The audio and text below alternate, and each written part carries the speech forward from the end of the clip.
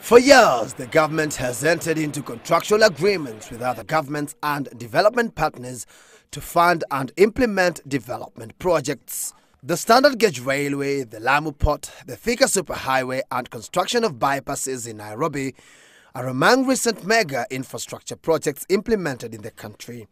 But now the National Assembly says going forward it must approve projects of this magnitude as part of its oversight on the national government.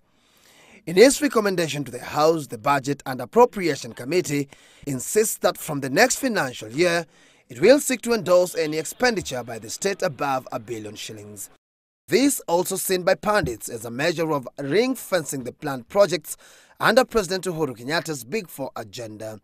And on Thursday, legislators unanimously passed the estimates and essentially stamping authority over these projects.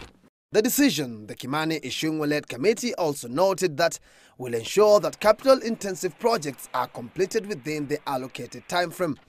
The committee, in its proposals that have now been approved, also says that any budgetary changes in the next financial year should not affect projects related to manufacturing, a key plank in Kenyatta's legacy-defining term. Patrick Igunza, Citizen, live at 9.